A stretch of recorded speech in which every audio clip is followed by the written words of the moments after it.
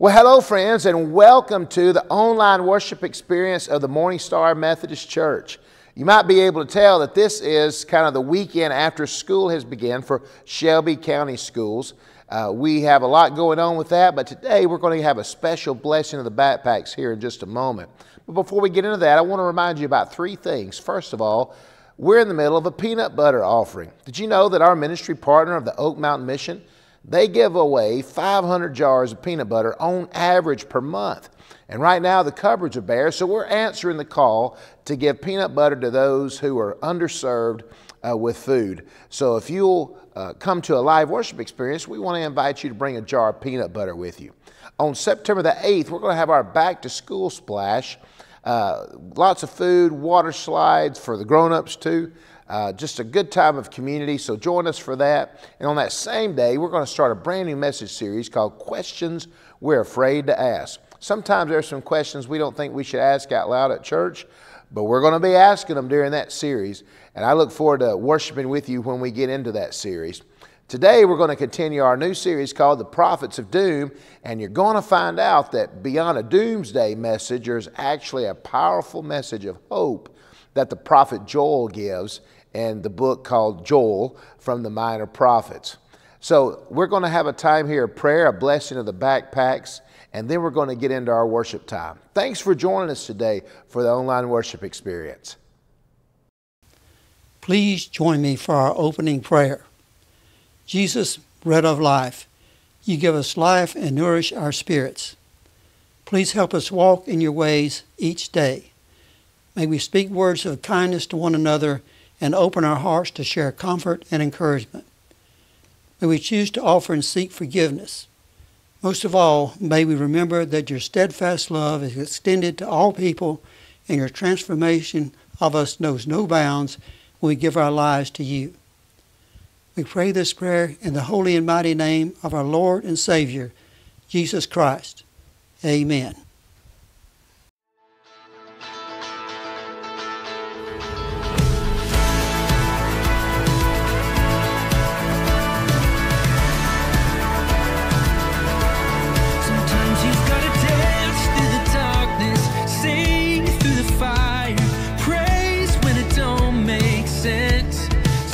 You've got to stare down the giant, worship from the lion's den. Sometimes you got to shout it from the mountain, louder in the valley, trusting that he's gonna get you there. Sometimes you've got to welcome the wonder, wait for the answer, worship with your hands in the air. I'll praise you anywhere. Praise, give him praise, give him praise in the highest. Praise, give him praise, give him praise in the highest. He is worthy, yes, he is worthy of all the praise. Sometimes you've got to praise in the prison, cry out to heaven, shout it till the doors swing wide. Sometimes you've got to stand on your shackles, brave in the battle, worship with your hands held high. I'll praise you anywhere. Praise, give him praise, give him praise in the highest. Praise, give him praise, give him praise in the highest. He is worthy, yes, he is worthy of all the praise. Give him praise, give him praise in the highest. Praise, give him praise, give him praise in the highest. He is worthy, yes, he is worthy of all the praise.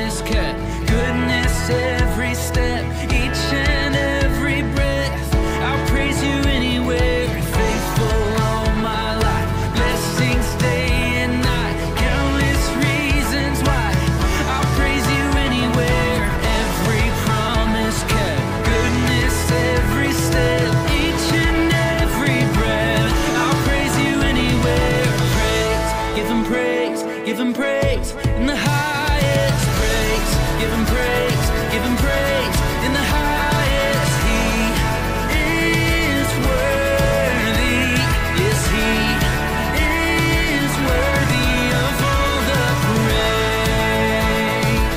Oh, I'll praise you anywhere. Oh mountain, oh valley, I know that you're with me there. I'll praise you anywhere.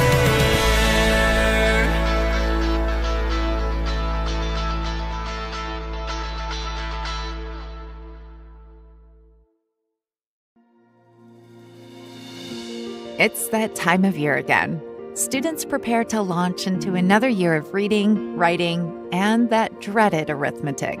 Some students are sharpening their pencils for the very first time. Others are picking out a binder for the last time. Sack loads of supplies are being sorted.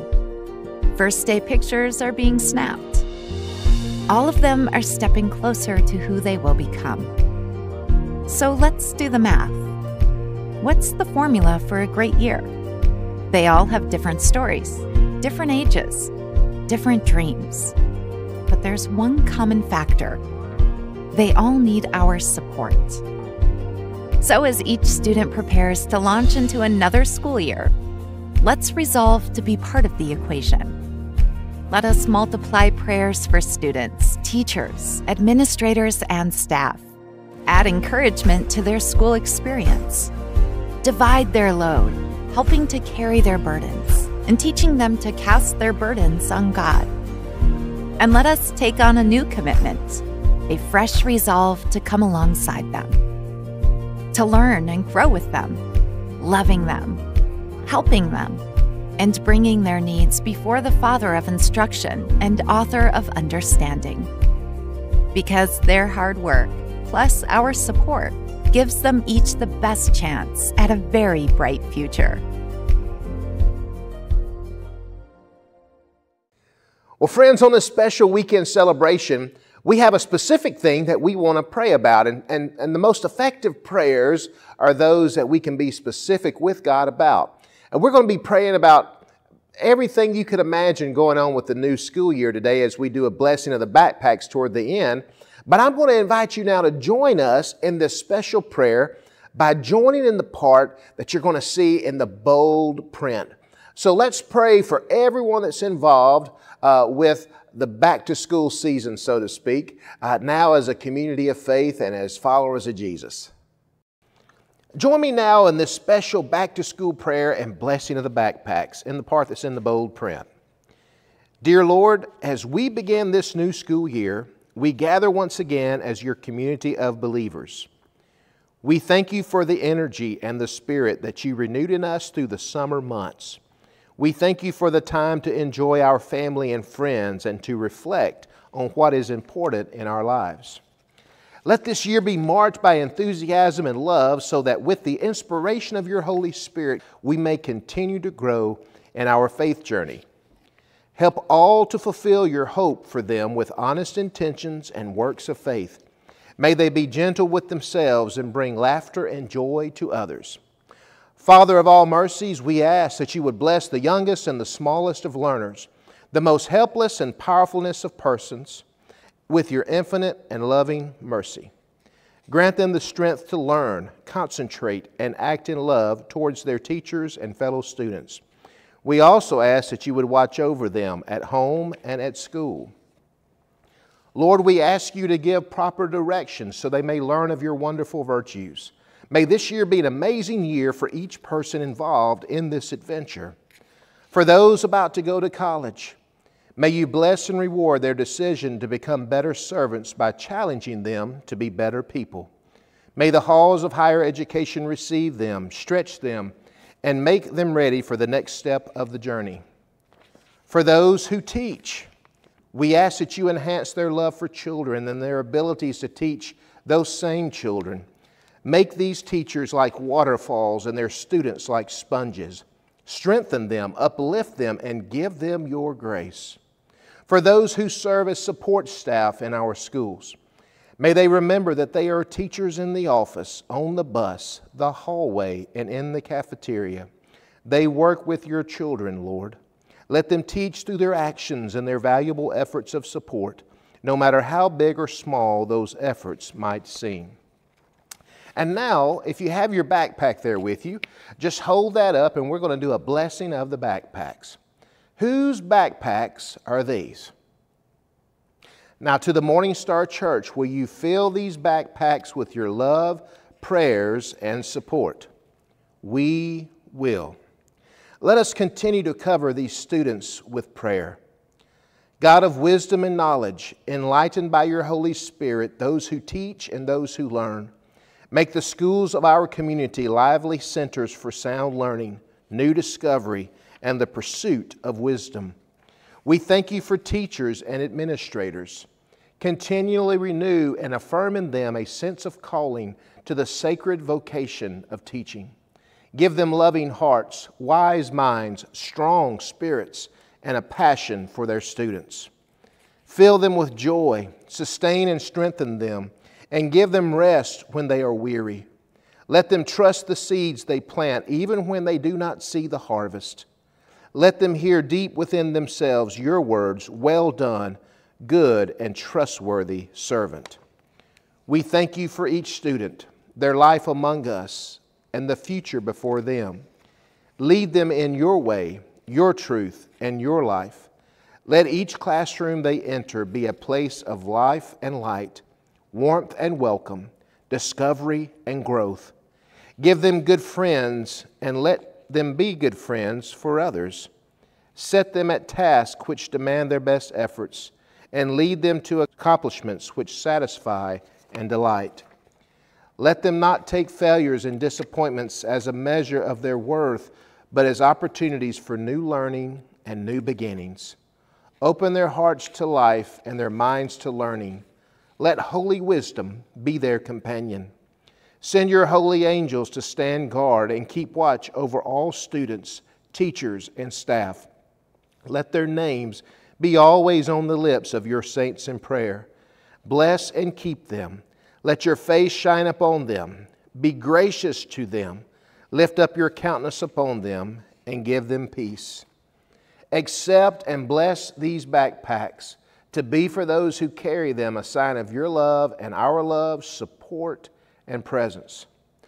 Oh God, we long to know you and to love you, but the busyness of life often gets in the way. May we recognize this gift of a new beginning and the opportunity to learn, to create, and to wonder of endless possibilities. Be with us as we face the challenge of new tasks, the fear of failure, and the expectations of others. In our learning and our teaching, may we grow in service to others and in love for your world. We know that you are with us, leading us and guiding us on our way. In the name of Jesus Christ, we all pray. Amen. All this we ask in the name of your Son, Jesus Christ, who lives and reigns with you and the Holy Spirit, one God now, forever and ever. Amen. Today I'm reading from the Old Testament book of the prophet Joel, chapter 2, verse 28 through verse 32. I will be reading today's scripture from the New American Standard Bible translation of the Holy Bible. Joel 2, 28 through 32. It will come about after this that I will pour out my Spirit on all mankind, and your sons and daughters will prophesy. Your old men will dream dreams. Your young men will see visions. Even on the male and female servants I will pour out my Spirit in those days. I will display wonders in the sky and on the earth, blood, fire, and columns of smoke. The sun will be turned into darkness and the moon into blood before the great and awesome day of the Lord comes. And it will come about that whoever calls on the name of the Lord will be delivered. For on Mount Zion and in Jerusalem there will be those who escape, as the Lord has said, even among the survivors whom the Lord calls. This is the word of God for the people of God. Thanks be to God. Hey, boys and girls. I'm so glad you're with us today. So today we're talking about Joel. Joel, that's not a name that we always hear when we talk about the Bible, right? It's not like a Peter or a John or a Joseph. It's not, but he was very, very important. Joel was one of the prophets, but before we get into that, I want to talk to you about something. I want to ask you, I'm going to play a little game called Who Am I? I'm going to give you some kind of clues, and I want you to try to figure out who I am, okay? It's kind of more of a what I am than a who I am. But here we go. I've got strong wings and I fly. The group I travel with is called a swarm. I'm very, very noisy. When me and my friends are together, we are so loud. I eat crops.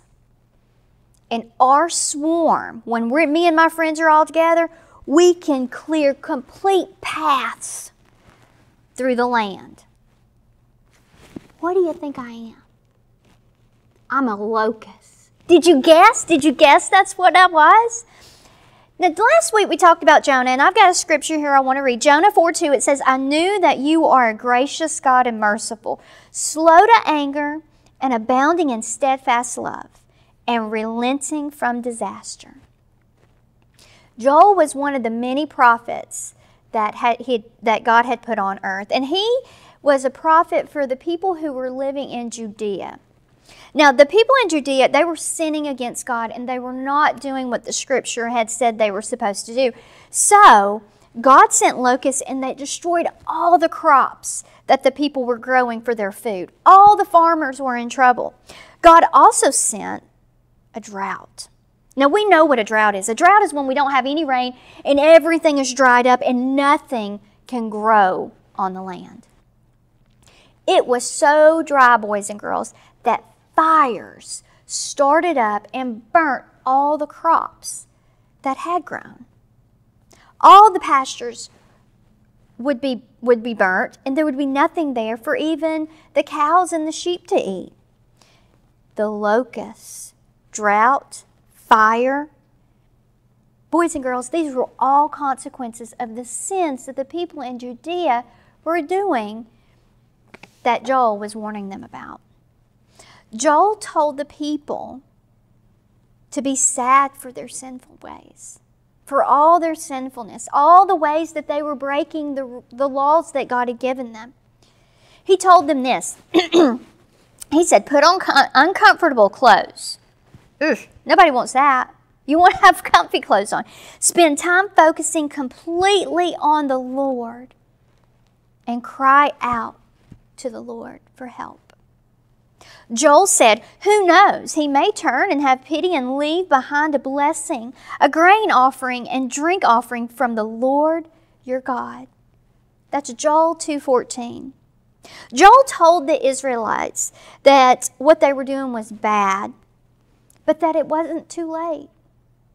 It's never too late to say you're sorry and to go back to God. He's waiting on you. Joel ended God's warnings with God's promises. And his promises were to restore the land, give them back all of the safeness that they needed, give them the food and the water. All they had to do was believe in him. Turn from their sinful ways. He would forgive them and he would bless them. Joel was a prophet of God. He was very important. He had a very important job. Today, you and I have God's Word, our Bibles, so that we can live and please God. So one of the things I want you to do this week is I want you to ask yourself, are you living in sin every day? And have you turned from God? Or are you running toward God and looking at all the wonderful words that He has in His Bible for us to bring us blessings and peace? Now we're going to close our eyes and we're going to lead our entire congregation in the Lord's Prayer. Are you ready? Okay, here we go. 1, 2, 3. Our Father, who art in heaven, hallowed be thy name. Thy kingdom come, thy will be done, on earth as it is in heaven. Give us this day our daily bread, and forgive us our trespasses, as we forgive those who trespass against us. And lead us not into temptation, but deliver us from evil. For thine is the kingdom, and the power, and the glory forever. Amen. Have a great week. See you soon.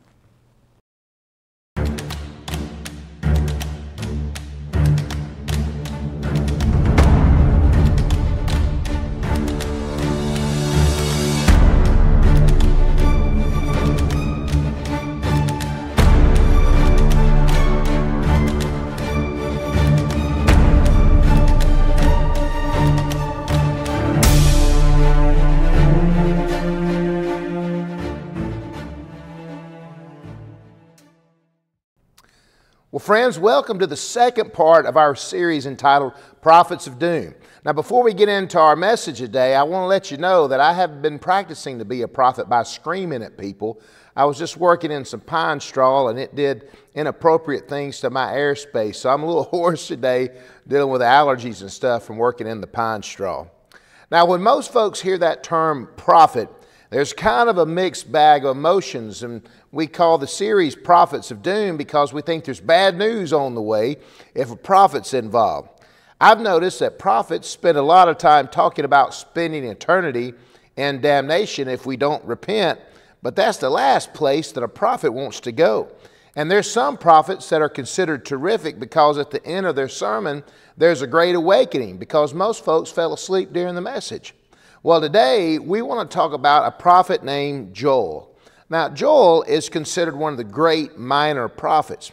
Ironically, we really don't know much about Joel regarding his background. We know his father's name, but that's about it. His story most likely takes place around the 538 to 331 BCE or before Common Era time frame in the southern kingdom of Judah. Now, I have a map there for you. Judah would be the part that's in blue on the map. There are some scholars that think that Joel may have been a friend of Nehemiah and Ezra, but we do not know this for sure. But what we do know is that Joel's name means Yahweh is God, or whose God is the Lord. And there is no doubt when we're reading Joel's story that his Lord is indeed the one true God that we worship. Joel's message from God to Israel, it takes a lot of courage to deliver because he tells it like it is. He gives them the truth from God. And we're going to discover today that his message is also a primary component of our heritage as followers of Jesus and a bedrock of the first century church. Joel's prophetic message is in two parts. There is a need for repentance, that's the first part. And the second part is there is a hope of restoration for those who repent. Well, you may ask, what did the citizens of the southern kingdom of Judah need to repent about? Well, it was idol worship. And I know what you're thinking. How did this happen again to these people? Didn't they learn anything from their history of turning from God or the story of the Exodus?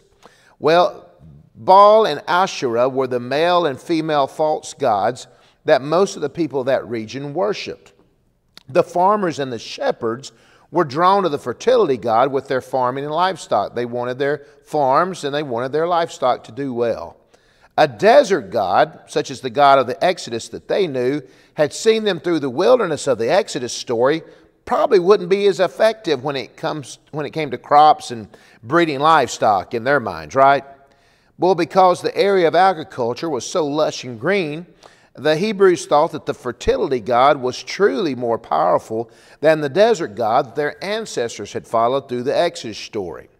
One of the things that I notice about this story, friends, that's pretty relevant for us, is that before anyone falls away from God outwardly, inwardly they fall away from God. It's usually a common and slow drift for folks to drift as they explore what other people are doing and what other people say about faith. The wormhole of comparison, friends, it can take us into so many dark places from a spiritual perspective. Often we want what others seem to be doing that makes their lives perfect. that we miss out on what God has in store for us when we're obedient to God. Another truth that's in this real life event is that it is easy to forsake our hopes and dreams. Indifference leads to spiritual sleep. Friends, when there is no hope, there is no dream. We get lulled to sleep and we fall in the patterns of what this culture calls the norm. And when we're spiritually asleep, we learn that anything or anyone we put ahead of Jesus or consider more valuable to us than Jesus is actually an idol. You see, friends, it's difficult to have dreams when we're struggling and our spirit is dry.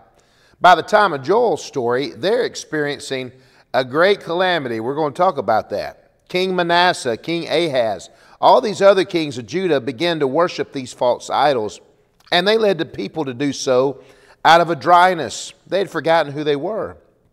They built this place of worship called a Topeth for the purpose of making sacrifices to these false fertility gods in the spring for planting and in the harvest during the fall season. Well, you may ask, what were they sacrificing? Was it part of their crop? Was it an animal? No, that's not what they were sacrificing. They were sacrificing firstborn male children. You see, the Baal statue had outstretched arms and was like a terracotta material that could have had a fire built within the back of the statue. They would get the altar idol very hot and then place that child on the arms of the idol to offer the child as a burnt offering for the planting in the spring and for the harvest in the fall. The leaders of Judah were offering up their own children for personal, financial, and material gain in their agricultural harvest and in their livestock production. Now, I have to tell you, I read that, and that kind of makes me mad. It kind of makes me angry. Does it make you mad and angry to think of what they were doing to these firstborn male children? Now, can you imagine how that must have angered the heart of God? Not only were they worshiping false gods, but they were killing their children. Joel was God's voice to speak against this type of altar worship. God's heart was so broken that God chose to discipline the people for turning to these false gods and adopting such cruel and unnecessary practices. God even had the prophet Jeremiah in the story of Jeremiah tell the kingdom of Judah that if they continued to consider this type of pagan sacrificing of innocent blood as being okay, that God would take the entire city of Jerusalem and turn it into a Topeth, or an altar of burnt offerings and sacrifices. In other words, God would lay waste to it. God provided a consequence for their choosing to worship all these other gods. What type of action would oppose a great harvest and a numerous livestock that they were doing these sacrifices for? It'd have to be an action that would destroy these things that had become idols to the people. This would get their attention. God used locusts. And when I say locusts, I'm not talking about cicadas that come around every 13 years here, but I mean grasshoppers. Think of grasshoppers. Now, the last major swarm to hit Israel was 1915. They were under British occupation at the time. The sky was filled with the swarming of these grasshoppers. Now, this is an actual photo. This is not a dirty windshield. And I want to share with you that in this swarming of these grasshoppers, all the lush vegetation of the land was eaten. In 1915, the last major swarm that hit Israel, I want to show you a picture of one of the trees before the locusts showed up. And then just about 4 days after they showed up, here is what happened to that tree. All the lush vegetation was eaten. The locusts were so numerous that they could swarm over an unguarded infant and devour its eyes within just a couple of minutes. A swarm of locusts can cover up to 460 square miles, and there's an estimated 80 to 160 million locusts in 1 square mile. In 2004, one swarm in Morocco measured 142 miles long and contained an estimated 69 billion locusts. 1 million locusts can consume enough food as 5,000 people in one single day. A locust can eat its weight each day, with a swarm eating more than 400 million pounds of plants in a single day. Now, friends, that is an invasion, devastating on the earth, the vegetation, and it was a disaster economically and agriculturally. Talk about despair, because the locusts came and destroyed most of the vegetation. Then the female locust would lay millions of eggs in the soil, and when the larvae appear, it continues the devastation of that manifestation. The larvae then develop, and the wings appear. They eat everything in sight, and then the destruction continues as they become adults, and the cycle repeats itself over and over, and the cycle can last up to 7 years. Joel comes to the people and says, look, these locusts, they are God's judgment on Judah for turning all to this idol worship and for the shedding of this innocent blood.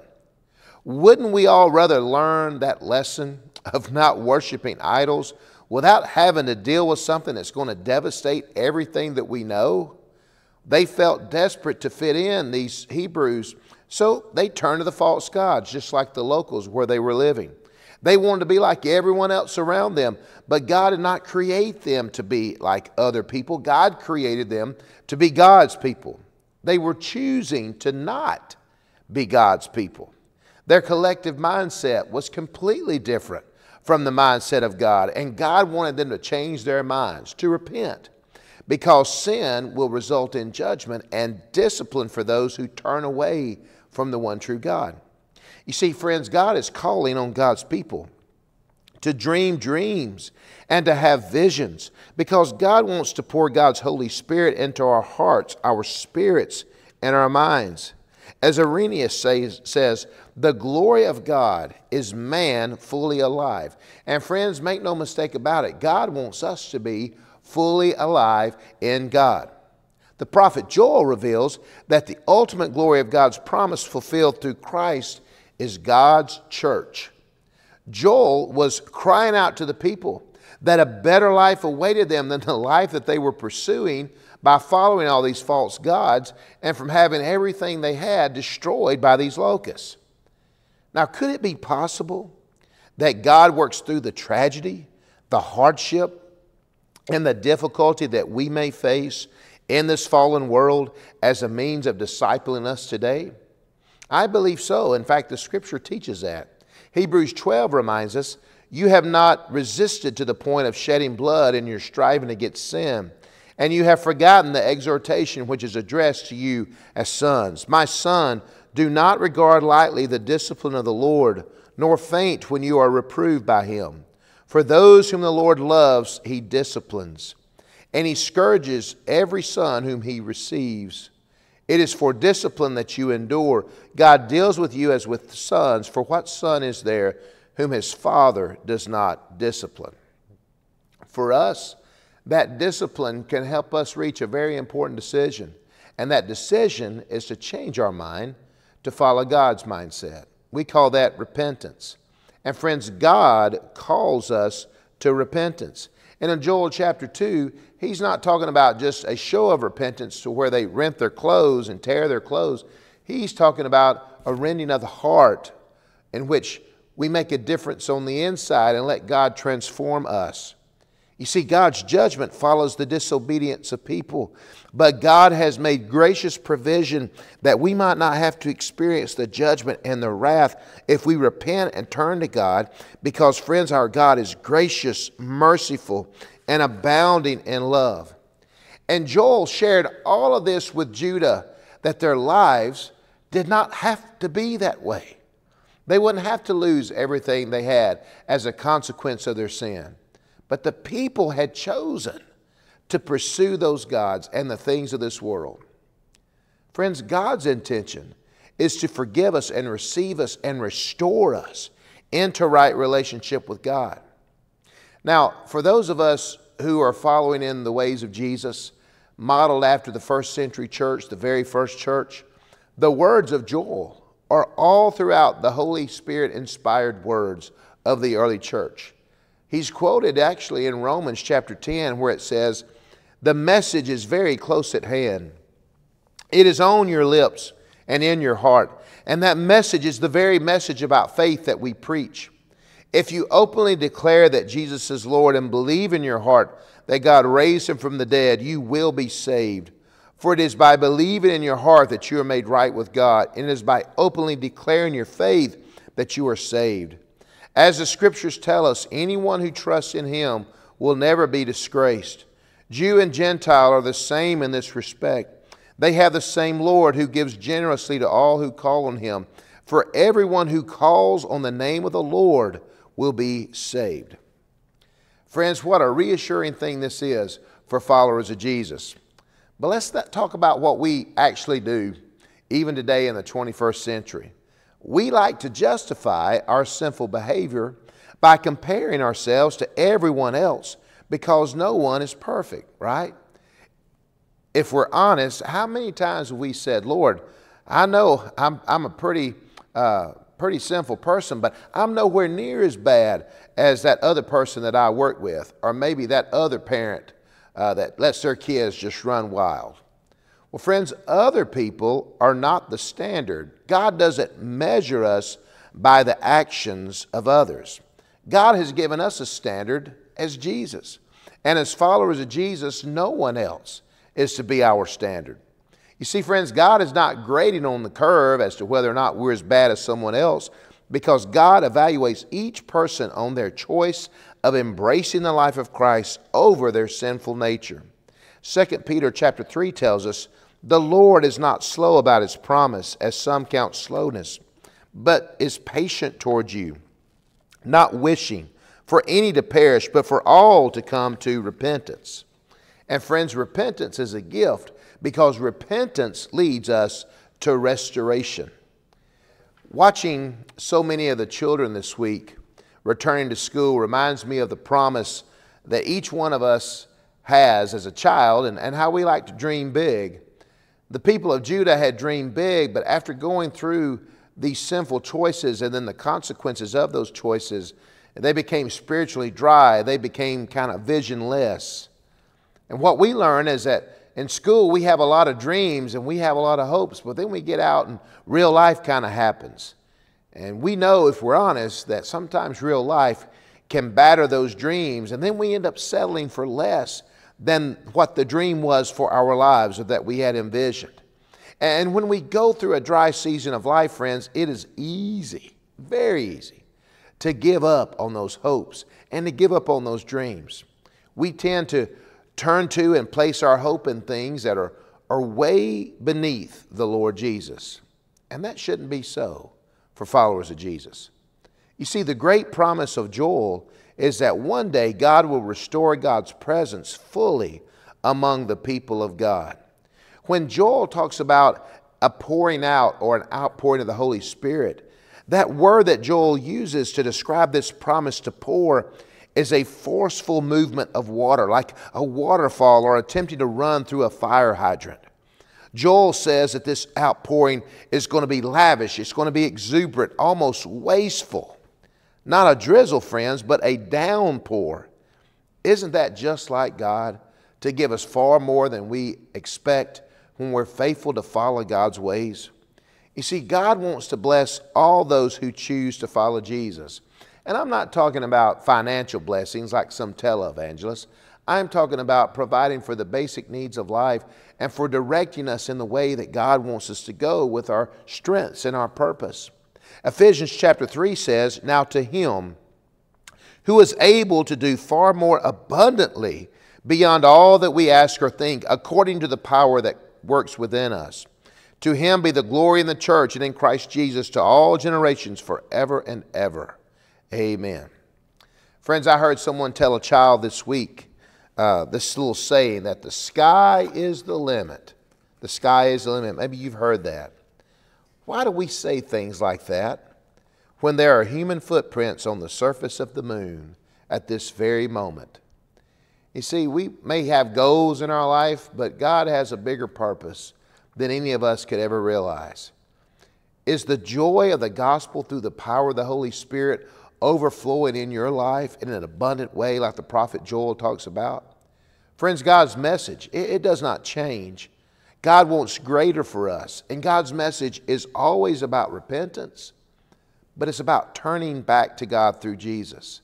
This is what God wanted of the Judeans, and this is what God wants of us. God's forgiveness, God's transformation, God's blessings are available to those who turn to Jesus. You see, transformation is a reset for those who worship the one true God. God's blessings are exuberant and they're lavish. So please don't settle for what this world says is the best, because it's not the best. Only God's way is the best.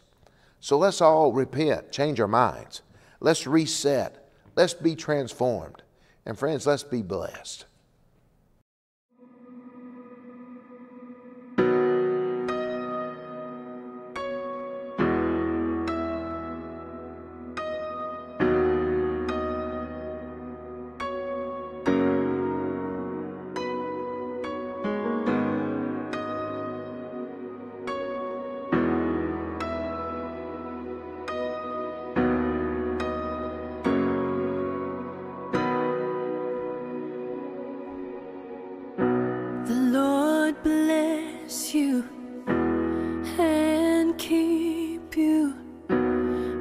His face shine upon you and be gracious to you.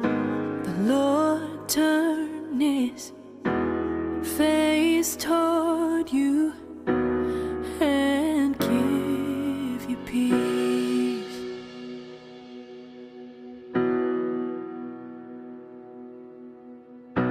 The Lord bless you and keep you.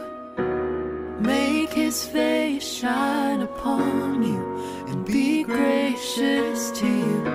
The Lord turn His face toward you and give you peace.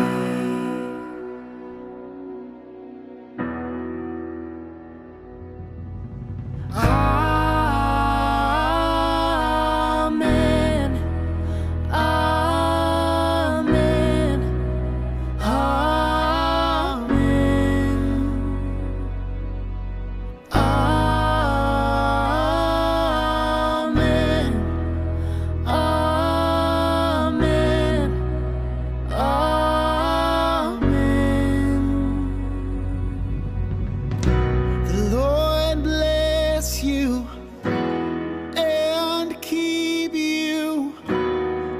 His face shine upon you and be gracious to you.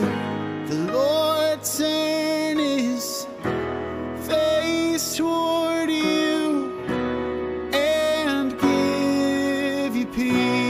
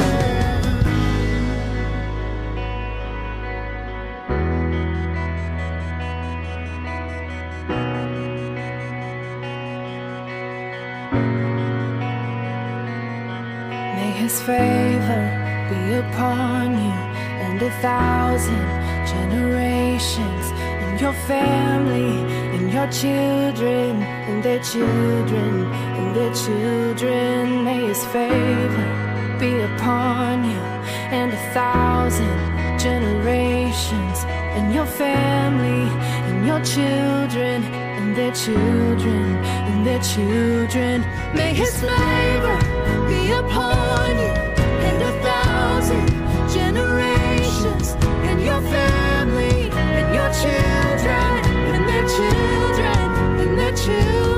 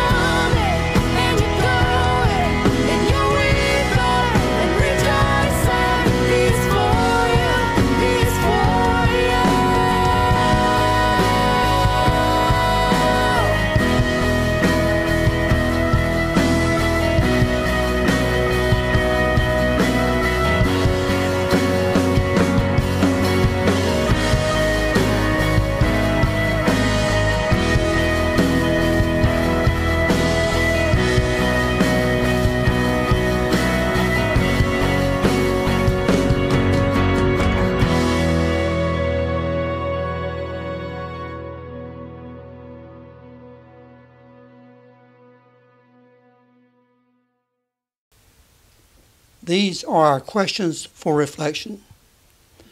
According to Joel, who was included in God's promise to pour out the Holy Spirit of God? According to Joel, who was included in God's promise to pour out the Holy Spirit of God? When you think about the importance of God's Holy Spirit being poured out into the world, what does that say to you about the importance of living the good news each day? When you think about the importance of God's Holy Spirit being poured out into the world, what does that say to you about the importance of living the good news each day? Have you ever considered that when you heard the good news of Jesus, God was pouring God's Holy Spirit into you? Have you ever considered that when you heard the good news of Jesus, God was pouring God's Holy Spirit into you? In what ways has God lavishly poured out the Holy Spirit into your life? In what ways has God lavishly poured out the Holy Spirit into your life? When was the last time that you stopped to dream and envision a future led by God's Holy Spirit? When was the last time that you stopped to dream and envision a future led by God's Holy Spirit? Do you think God would settle for anything less than greatness in the people of God? Do you think God would settle for anything less than greatness in the people of God? How can we demonstrate God's lavish love and goodness to someone in our lives? How can we demonstrate God's lavish love and goodness to someone in our lives? Please join me for our closing prayer. Lord Jesus, forgive us for when we avoid your hard truths. Please grant us your mercy when we look for the easy path and avoid the path you set before us. Guide us back to where you would have us go. Strengthen us to face the challenge of living faithful lives and of following your lead. Forgive us and renew us. Lord, that we may abide in your truth and abide with you forever. We, who were far away, have been brought near in the grace of Christ. We, who were once lone individuals, are united as one body, one family of God, to share God's unifying love with the world. We pray this in the name of the one who is the way, the truth, and the life, Jesus. Amen.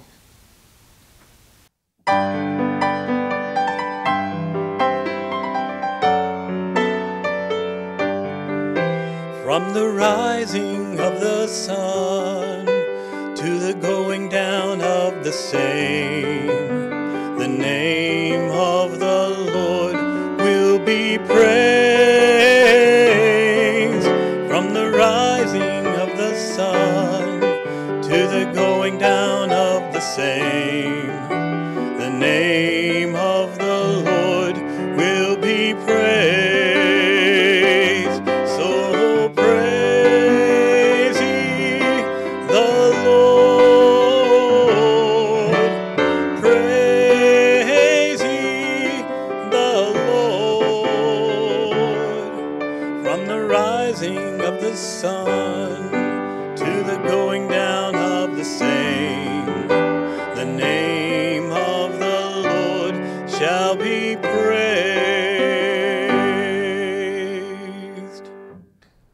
Well, friends, thank you so much for joining us for the online worship experience. I look forward to worshiping with you again next weekend when we continue with our Prophets of Doom message series. Please let us know if there's anything that we can do to help. We're here to serve. We're here to help you on your faith journey. You can send me an email at pastor@mstarchelsea.com or call us here at the office at 205-678-2572. Love to hear your story and see if there's anything that we can do to help you in your faith journey. Blessings on you, friends.